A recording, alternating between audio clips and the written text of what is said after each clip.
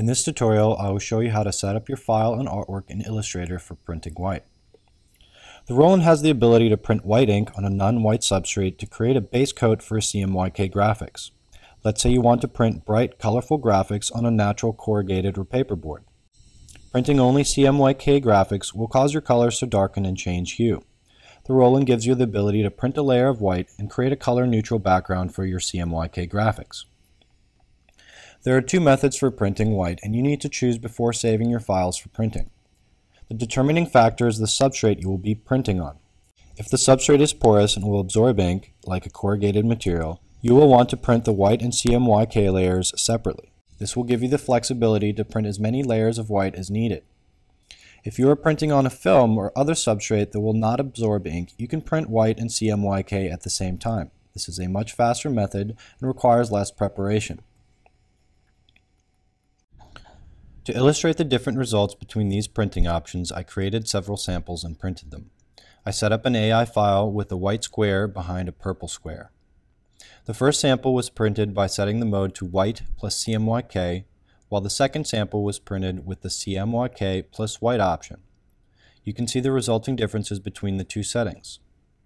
For the third sample, I put a white square over the purple square in my AI file and set the mode to white plus CMYK. The result is identical to the first sample. The Roland will print white as a spot color in the correct order. Sample 4 was printed using individual files for the white and purple squares. 2 passes of white were printed first, followed by CMYK. Notice that the white is more opaque and my purple square is much more vibrant. The fifth sample is CMYK only without a white background. Notice how the color has darkened significantly. To print white, you must first create a new swatch in Illustrator. Go to the Swatches window and click New Swatch. Choose a vibrant color that is easily identifiable, such as hot pink or 100% magenta. Do not choose white. The RIP will not print white since it assumes that the substrate is always white and will create a knockout. Title the swatch RDG_white, all caps, and select Spot Color as the color type. Your screen should look exactly like this. Apply the swatch to the artwork you want to print in white. For easy organization, place everything you want printed white on a separate layer. This way you retain the ability to export only your white objects as a separate file if necessary later. The layer order is not particularly important to the Roland, since you will set the mode option that controls if white is printed before or after CMYK in the VersaWorks software.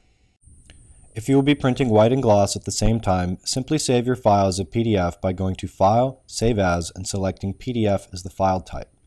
Add Print to the end of your file to identify the file. You can go to the Roland and load your file into VersaWorks. If you want to print all white as a separate layer before printing CMYK artwork on top, follow this process. Save your file by going to File, Save As, and choosing PDF as the file type. Add CMYK to the end of your file to identify it.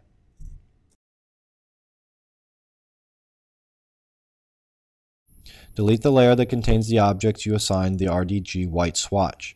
The only layers you should have left are your reg marks layer and your CMYK artwork layer. Save changes to your file by going to File, Save. Open your original AI file and save by going to File, Save As, and choosing PDF as the file type. Add white to the end of the file to identify the file.